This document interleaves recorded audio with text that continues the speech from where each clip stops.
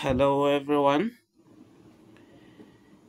Okay, you're welcome to Feel Cool Mathematics, and in this video we will provide the solution to this. We have x times x times x plus x equals 10. This dot right here implies multiplication. X times x is x squared times x is x to the power of 3.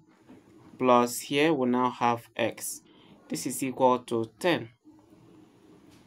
Now, if you have a problem like this, do not disturb yourself. You will just look at the other side. If you can express this in this form, then it's easy for you. Okay? And it's possible. By the way, before I do that, if you have not subscribed, just subscribe so that we will continue. Okay, thank you for subscribing, and if you have not, why don't you subscribe? Now let's go. We have x to the power of 3 plus x. Now let me pick out a number from 10 that can be expressed to the power of 3. The number is 8. Then that means I need 2 more, right? Now x to the power of 3 plus x will now be 8 is 2 to the power of 3, then plus 2. So if you look at the left hand side and the right hand side, they are now in the same form, right? So let's regroup so that we have x to the power of 3 minus 2 to the power of 3 together. Then we have plus x. Then this 2 becomes minus 2 on the other side. And we equate everything to 0. Now, if you look at this first term, we have difference of 2 cubes, right? Now, just as we have a squared minus b squared to be equal to a minus b into a plus b, if we have a to the power of 3 minus b to the power of 3, we'll now be having a minus b. Then what we'll have here will be quadratic, no longer linear like this. So we have a to the power of 2 plus ab, then plus b squared. So we have this. Now, we're not using this, right? We're not using this because this is difference of 2 squares. We are using this right here. So our x to the, how do I say it? Okay, so in place of this now, I will write like this. So x minus 2, a minus b is now x minus 2. X minus 2 in the first bracket, then a squared, that will be x squared, plus ab, that will be x times 2, that will be 2x, then plus b squared, that will be 2 squared, and it is 4, right? Then this right here, we'll now add this, okay, plus x minus 2 equals 0. Now, the next step is to factorize. X minus 2 is here and it's over there. So x minus 2 is a common factor. Then here we have x squared plus 2x plus 4, right? But since we divided this by this, we'll have 1 over there.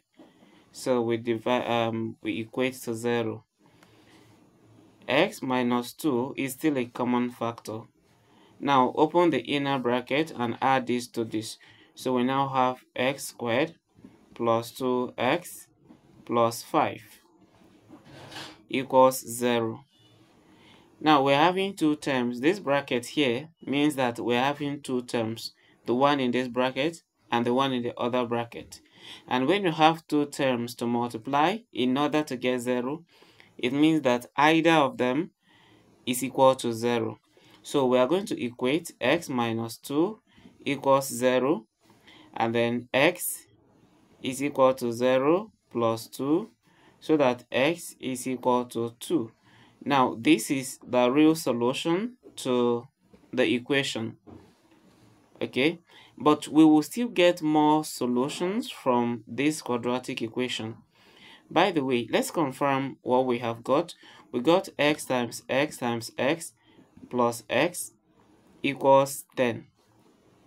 Now, if you put 2 in there, you have 2 times 2 times 2 plus 2. That would be 2 times 2 times 2, 8 plus 2. And 8 plus 2 is 10. So 10 is very correct. But then we will still look at the other quadratic equation there, because if we equate to 0, it gives us quadratic equation. And it is x squared plus 2x plus 5 equals 0. And we are going to solve this by using the formula. So our x will now be minus b plus or minus square root of b squared minus 4ac all over 2a.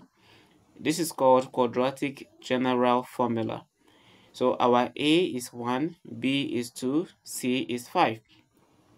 So x will now be minus 2 plus or minus, in place of b squared, we have 2 squared minus 4 times 1, because a is 1, times 5, c is 5. Divide all through by 2. 2 times 1 is still 2. So that will not change a thing. Now let's continue from here. Our x will now be minus 2 plus or minus square root. We had 2 squared before, that will be 4. Then minus 4 times 1 times 5, that is 20. Then we divide by 2.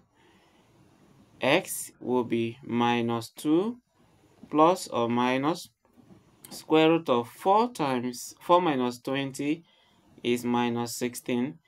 Then we are dividing by 2. We cannot find the square root of negative 16, but we can work on this using our idea from indices or our idea from surd. So x will now be minus 2 plus or minus square root of 16 times square root of negative 1.